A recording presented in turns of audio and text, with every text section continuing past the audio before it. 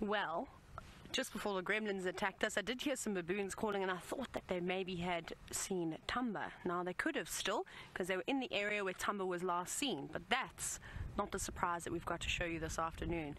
So let's take a look towards Twin Dams and look who's laying. So there's lots of vehicles in the sighting with us. It's just laying. You should see him quite easily. No long grass anymore, which is another surprise. I actually cannot believe it, how the vegetation has changed. Now, he hasn't lifted his head just yet. It's quite difficult to say, but it looks like he's got that sort of swollen face that's quite typical with Mfumo. And also his mane doesn't seem to be very dark. Now, we know Tinyo has got quite a dark mane, and so does Nsuku and Nena. So I wonder if it isn't Mfumo. The last time I saw him, he was battered up and bruised. So it's quite difficult to tell from this angle, but you're welcome to help me out. You're all so great, of course, at identifying the cats. You can hashtag Safari Live with who you think it may be. But very windy, you can see, and as Tristan says, this wind is definitely going to have an effect on the animal's behavior, but it should work in the favor of the predators today. So hopefully, even though it is quite warm, we might see some action. Maybe they'll get up and on the move. All the herbivores and things are going to be hiding away. They won't be out in the open. They'll be hanging around on the drainage lines, not just for food again, but for shelter. And I think that the Mulwati would be a very, very good place for the various predators to hunt today. Under on his chest, and that's an area that we can't see at the moment. But look at that beautiful tawny color. Ah. Cool, thanks Chantal. Are we live again? We're still live.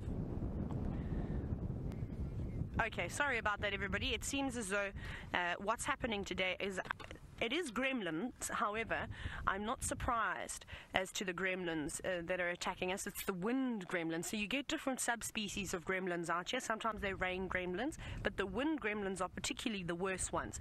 So I do apologize.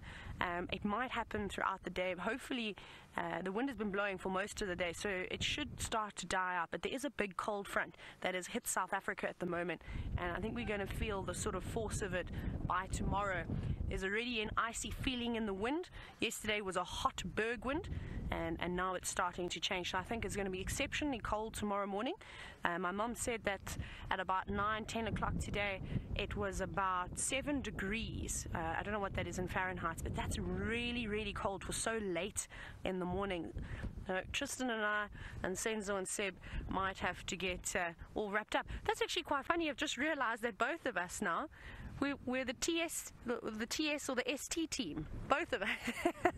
It's quite cool. No more trailer. We're changing our names. Chantal, has there been any confirmation as to if this is informal? I know it's a very difficult angle for us to, of course, identify 100%. Okay. So you can help me guess. But he's probably going to relax. He obviously wasn't here this morning, so he's been moving around throughout the day. Or maybe just after game drive, or perhaps he was just laying in the shade of a tree somewhere and decided to come down for a drink. And the spot that he's laying is actually quite a nice area. He's sort of sheltered. Well, his mane is blowing quite a bit, but I think it's a fairly good spot, laying quite low to the ground. I'm trying to think. I probably would have chosen a better spot to lay though. Snazzy, you said something about him being a strawberry blonde. Perhaps he is the ginger of the lions if it is informal. Like I said, he never as sort of... I don't know what I'm trying to say. The wind is also taking my words away. But I don't think he's going to have a particularly dark mane like the rest of the coalition members have. But again, it could be just because he's quite young. And sometimes it takes a little bit longer. You know, it's like with us as humans. We don't all mature at the exact same age, and the same thing goes for lions. You might find that some mature quicker than others. Maybe some of their manes take a little bit longer to grow too. Remember, Mfumo was quite big in body size. If it is him, I could be completely mistaken. So we shall just refer to him as one of the Birmingham Boys until we can figure out who he is. It'd be quite nice if he does sit up. Craig, you say that it's Mufasa. Well, I wish. You know, then we need a deep voice. What does Mufasa say? Come on, Senzo, give us a line. The line, okay, Senzo can't think of a Mufasa line, and neither can I. But if Chantel, Alice think of one, they can tell me, and then I'll try and do it. And wasn't it Earl James Jones that was the voice of Mufasa? Oh my gosh, Chantal, you're fantastic. Everything the light touches is our kingdom, Simba. There we go. Right, for those of you who have only just joined us for the first time, I'm a little bit silly, so you're going to have to put up with me, I'm afraid. Everyone's just told me to be quiet, and I promise I'll be quiet. Oh, come on, Lion, this is perfect hunting condition. I saw some zebras not too far away from here that I think you would find particularly tasty. And I think that's probably the way that he's going to go.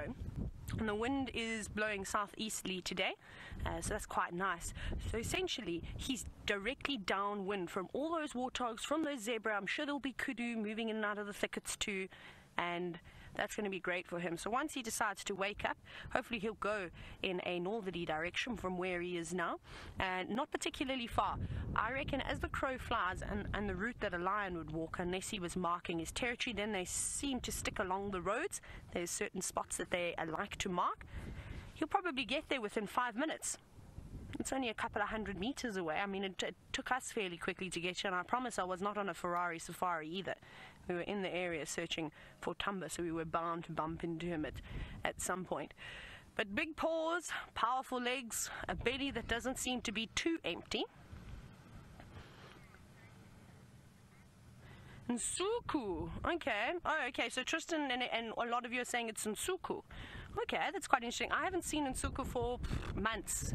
I can't actually even recall the last sighting that I have had of Nsuku, or even of Anena. I've only been seeing Tinyo and Mfumo for the last couple of months or so. Had some great sightings with him, so it's quite interesting. I thought his mane was a lot darker, but perhaps it's like I said, maybe it's his chest that's quite dark, and I just can't see it because, well, he's laying down. It's about half of their face on the floor. But we'll, of course, confirm it when he stands up. And if it is Nsuku, sorry, we'll see his beautiful golden eyes, and also he seems to be the most mature. He's actually got a couple of scratches on him. Now, out of them all, Nsuku seemed to be the lion that had the least scratches on his face. Nena has, of course, the equal sign on his nose, and then, well, Tinyo and Mfumo just take the cake when it comes to being battered and bruised, sort of what we typically think male lions should look like. So he's obviously been scrapping, but those little cuts that you can see in his face, that could come from a female, getting too excited, and the female saying just back off, a swipe to the face. The same thing goes, a sort of an altercation around the carcass with one of his coalition members could sort of cause exactly the same, but nothing too serious, just little scratches, and they heal fairly quickly. He does have a big mane though. I reckon if I was a lion, I'd probably be Nsuku with my mane too. He's a lovely boy. Now, I wonder where the rest of the Birminghams are. Tristan said something about them being closer towards Buffelshoek boundary, and he said that he's seen 3 out of the 4 Birminghams. I didn't, unfortunately, get to chat to Tristan for a long time before we went on drive this afternoon. We'll obviously do a lot of the catching up tonight around dinner, and I'll find out exactly what the animals have been up to. And this is the hardest part, is when you go away. Obviously, I try and follow, and I read all your tweets, and I check the screenshots to see what has been happening on drive. Very difficult, of course, though, to try and pick up once you get back to work, so it might take me a couple of days to remember exactly what goes on here. Now remember, this is live and this is interactive, and we'd love to hear from you, both myself and Tristan, so you can hashtag Safari Live on Twitter with any questions that you have. It doesn't necessarily have to be about lunch. Perhaps you want to know a little bit more about the weather. Maybe we'll do a test on how fast the wind is blowing today with leaves. No, I don't know. That's ridiculous. We won't be doing that. But it's also good to see that the watering holes have got a fair amount of water in. Well, this is the first one I've actually seen, so I suppose that's not an accurate description, because it does look like Tayla Dam or Gari Dam is drying up quite a bit, but Twin Dams is holding water quite a bit, which is good. Now, Roshni, you're wondering if I'd want this lion to be Nena. Well, I have to be honest, Roshni. Nena is my favorite lion of the Birminghams. We shouldn't have favorites, but of course we all do. We all get these special bonds with these amazing creatures that we're fortunate to see every single day. Well, in the lion's case, they've only really just come back in the last couple of weeks. That's all right, better late than never. And I quite like him. I haven't spent a lot of time with Nsuku. Why do I want to say Nsuku like with an O at the end? It's not. It's N, and then it ends with a U, not an O. Sorry about that. Apparently I've forgotten how to speak the local language. But I need to get to know this boy. I have seen him only about 2 or 3 times, and once he was fast asleep, I remember on just close to Tayla, and the other 2 times were quite sort of brief sightings of him. So it'll be good to get to know his personality. Now, it does sound silly when I say, oh, how can a lion have a personality? But they do. Just like you and I do. Every single animal out here is an individual, and some are more tolerant than others. We see it with Mfumo and Tinyo. They seem to be the fighters. They're constantly scrapping with one another, and well, the lionesses. We've seen it actually many different times, especially last year, and hopefully we'll start to see those types of sightings again. We're still waiting for the buffalo to come back. There's now almost no grass left in the open areas, so I don't really know what is going on with the buffalo. They were due back quite some time ago. They're exceptionally late, and I suppose that they're going to find themselves in quite a bit of trouble when they come back, in the terms of not from Tristan and I, but in of course from the lions that are on the property at the moment. Now, I believe there's quite a few of you that are concerned about this lion's health. I can promise you right now, you don't have to worry about him. If anything, lions are extremely resilient. They're so tough. They really tackle anything that comes their way with all 4 paws and claws out. So don't worry about him. This is typical behavior of not just a male lion, but all lions. It's very important for predators to conserve energy. Now, they don't want to spend their time running around and playing and chasing after antelope all day long, because when it comes down to potentially making a successful hunt, if they've exhausted all their energy, well, that's no good now, is it? So they can sleep for up to 18, 20 hours a day, and that's typically what they will do, especially after they have just made a kill. They're exhausted once they've brought an animal down. They've also gorged themselves full of food, so they need to catch their breath. So they will relax, and you might find, because it's cooling down so quickly, he's actually enjoying the warmth of the sun. That's why he's laying out in the open like this. And it's, that's...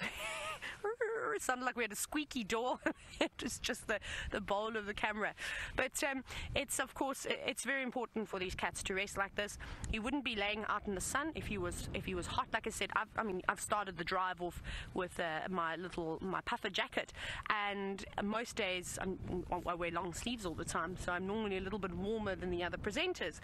It's nippy. Senzel's got his windbreaker on already. There's definitely a bit of ice in the air. I know there's lots of snow on the Lesotho Mountains, so that could also be coming off like that, and he's enjoying this. It's basically the morning 10 o'clock sun, you know, that we all want to fall asleep in. It's exactly what he's doing. So he'll probably be having a quick cat nap, and well, maybe he'll go and have a drink. Probably not. They don't need to drink all the time. And off he'll go, probably on a territorial patrol, or perhaps looking for something to eat. Now, I heard sort of whispers in the wind, well, actually not whispers, howls in the wind, because it's so windy today, that Tristan was in the Mulwati. Perhaps he's looking for the sticks, or maybe Tumba. Let's go across and find out.